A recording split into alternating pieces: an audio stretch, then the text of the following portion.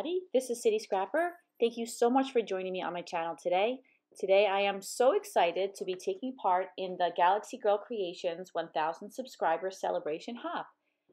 For this hop, we are scrap lifting one of Janet's beautiful layouts. There were so many layouts to choose from, but as soon as I saw this one, I knew that this was the one I wanted to scrap lift.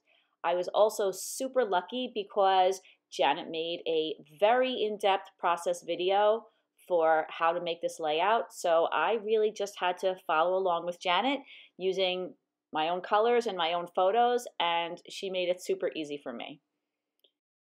I will put the link to Janet's video in the description box so that you can check out Janet's very thorough description of how she approaches a layout like this, and she gives so many different tips and ideas.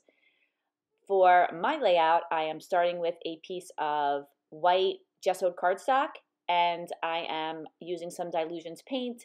I painted that big diagonal and then a little bit more of the green paint in the corner. I put some white splatters, some black splatters, and I even added in a little bit more of a different color green. That's some Waverly paint. And that was just to, add a little bit more variety of color in that diagonal. And I realized that the strip was a little too thin for the photos I had picked out, so I'm going back in and making it a little wider. The photos that I'm using are photos that I took of my daughter Julia when we were in Salem, Massachusetts. And for our trips to Salem, Massachusetts, I create whole albums, even though it's often only a day or two that we're there. And so I like to have a Halloween theme to the layouts that are in the album, even if they're not specifically Halloween layouts. Sometimes we're eating dinner and there's really nothing Halloween about it, but I still like to use something that's Halloween. So for this layout, I'm really using the traditional Halloween colors of green and orange and purple. So following along with Janet's layout, I cut out a number of stars in different sizes. I used some dies from my collection, and I'm spraying them with some Tattered Angels sprays in purple. As you can see, I'm spraying the table and I'm dipping them into the spray. And I'm not trying to cover every little bit. I just want to get some color down there. I'm putting some Distress Oxide and Seedless preserves over the top, and you can see I'm spraying them with water. I'm just trying a bunch of different things here. And then I go back in with Dylusions spray, and that is a really, really intense spray. I love those sprays. And that's more of a bluish purple. Those are the completed stars. You can see I cut them out in different sizes the way Janet did. Now I'm using a Sharpie and I'm drawing 2 lines on the outside edge of each star. I very infrequently will use a Sharpie on my layout, almost never to make any kind of designs. I am always kind of afraid of drawing or doodling on my layouts, and I feel like because I was following along with Janet, I didn't have any fear of messing up because I knew that Janet did it successfully. So this was kind of a liberating experience. I used the Sharpie quite a bit on this layout, and I like the way that it came out. I needed Janet's support in order to have the courage. Janet used some rub-ons on her layout. I don't have any rub-ons that I thought would go with the stars, so I decided to just use a little bit of modeling paste and this Tim Holtz stencil. And I'm not covering the whole stars. You could see I'm just covering a couple of areas, and I'm not using a lot of modeling paste, just a little bit. And in that way, the stars don't need more embellishments because I really don't know what other embellishments to add to them. So I feel like that served a purpose of adding some texture and just making them look a little more interesting. I'm using some Tim Holtz Distress Oxide in black soot to ink the edges of all of the stars. You can see I have 2 different ink pads there. One is a really dark one and one is a little dried out. And so I wasn't sure which one I wanted to use, so I had them both available. Another thing that I'm often afraid to do on my layouts, other than in a very limited way, is put a lot of stamping on my backgrounds. So again, I use the power of Janet's example to pull out these. You can see I have many stamps that I have never used before. So I was really happy to break these out and get some stamping on a page.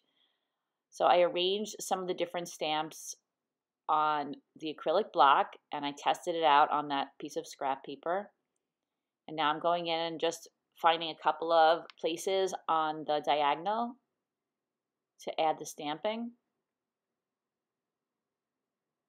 And I really like the way that looks. I have to do it more often. I also pull out a little bat stamp and then I go around and add that little touch around the layout. So this layout is Halloween in theme, but it's a little more subtle than some of the other layouts that I make that are Halloween. The colors and the little bat and the wording is definitely Halloween, but to me, I feel like you might not notice it the minute you look at the layout. Maybe you would. That's just what I was thinking.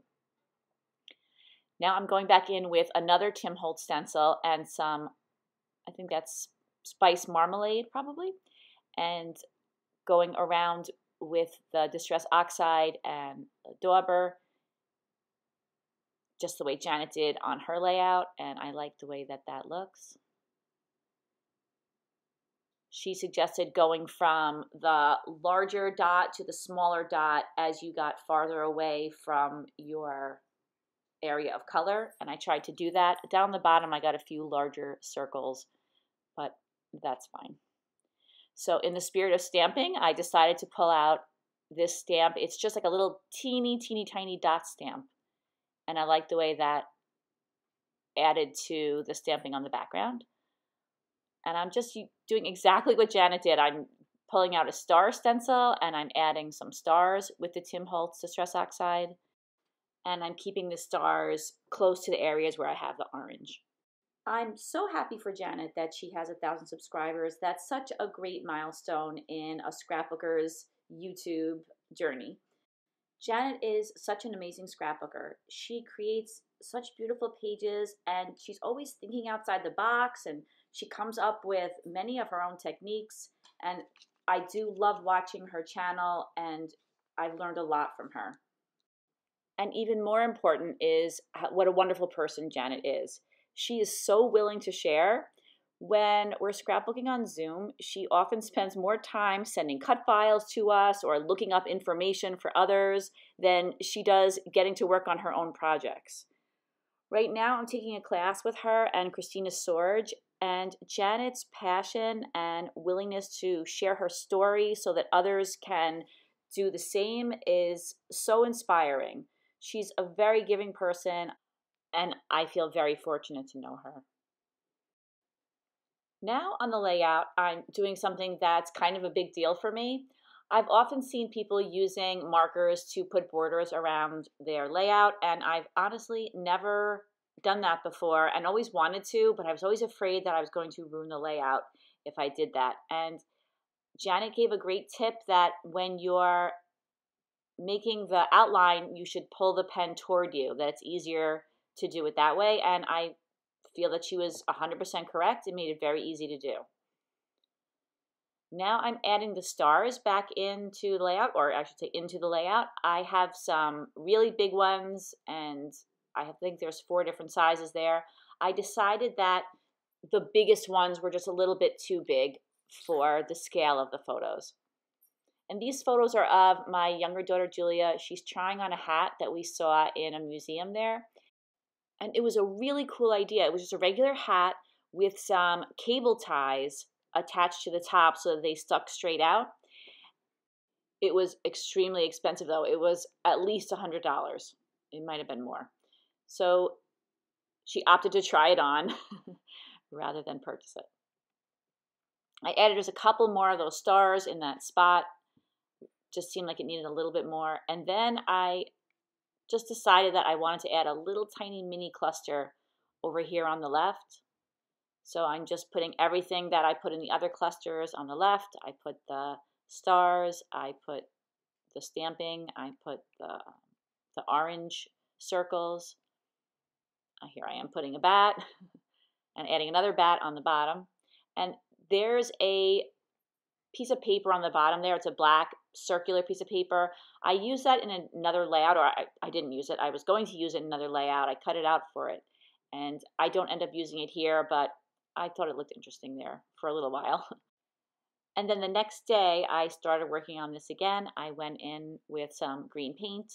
I used the Dylusions Paint and then also the Waverly paint. And I'm just going to add a couple of splatters as well. Just wanted to match the other clusters. Once that's done, I decided that I wanted to add, just like Janet did, another element along with the stars. Now she added more stars. I didn't have any other stars that I liked that would go with the layout, so I decided I was just going to add some circles. So I was just really kind of fooling around here with some sprays and some Distress Oxide. I wanted to make some circles and I wanted them to be orange, but I wanted them to be interesting. I didn't just want to cut them out of cardstock. So I'm just going in and just trying a bunch of different things. I like that orange, but I wanted it to be a tiny bit brighter. So now I'm going in with some Waverly paint, and I'm just putting a little bit of paint in a very messy way on some areas of the paper. And I only use a very little bit of this paper. I thought I was going to be using a lot more, so I made a lot more. I'm adding some white splatters, and then after I add the white splatters, not even waiting for some of them to dry, I went back in again with the Distress Oxide. I didn't want the white splatters to be too white. And now I'm going to punch out 5 of each circle. So my idea here was to cut the circles, and then I'm going to put some epoxy circles on the top. I have some in my stash, and I don't use them as much as I should. So they're clear, so you'll be able to see anything that I have done on the circles. And here I am kind of carrying on with the idea of putting circles on the page. I didn't mention before, on the orange circles that I put on the layout, Janet had suggested that you go around twice with your pen in order to, make a black circle. And so I did the same thing on these circles. I went around twice, and then I added a little bit of that the kind of curly Q, almost stitching look that I have around the border in certain spots. So I added that as well, just to give it a little interest. It's very small. I'm popping up my pictures on some foam. And now I'm going in with my title. My older daughter Danielle came up with this title. She looked at the photos and I said to her, what am I going to call this? And she Googled puns for points or something like that. I don't know. And she came up with Point Taken. And I thought that was cute. I honestly had no idea what I would have called it if she hadn't thought of that. So I'm using some thickers. These thickers are super, super sticky. They are the stickiest letters I think I've ever used. They did not want to be moved around. So where they are is where they had to stay. A few moments ago, I tried to dull down this color of orange. It's really, really, really bright. So I tried to dull it down a little bit with some gelatos that I had, an orange gelato. And I probably should have done the Sharpie lines first before I did that. I had to keep taking my Sharpie and doodling on a piece of paper to get the gelato residue off the Sharpie. But I thought that adding a couple of little lines to the letters would help tie it in with the rest of the layout. And here I am putting those clear acrylic circles over the top of just some of those circles that I cut out. I didn't do it to all of them, but I wasn't sure how many I was going to need, so I cut out 5 and then put the acrylic toppings on just 3 of each size to start with. Now I'm just kind of spreading them around. You may see in the final pictures that I moved some of them around. I do tend to do that. After I'm done with the layout, I'll often the next day start peeling things up and moving them around. And I believe I did that with some of the dots. For the smaller dots, I made more because I felt I would use more of those than the larger ones. And now I'm just sprinkling them around the layout. And in a moment, I'm going to be attaching them down with the ATG adhesive, and that held them in place perfectly. I keep these epoxy circles in my stash because I think that sometimes when you don't have any embellishments that go with a particular kit, you can make your own little embellishments by putting a piece of pattern paper behind them. In the end, I was really not happy with how bright the letters were, so using a tip that I know many of us have gotten from Missy Whitten, I went in with some gesso and I just dulled them down a little bit. And now that I'm happy with the placement, like I said I would, I'm going in with the ATG adhesive and I'm attaching them down.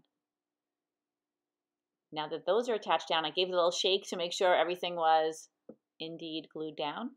I'm cutting out 4 photo corners. I'm just using that same orange paper that I cut the circles from, and I am going to be attaching those to the layout. I dropped one and lost it, and then I found it was right there on the layout.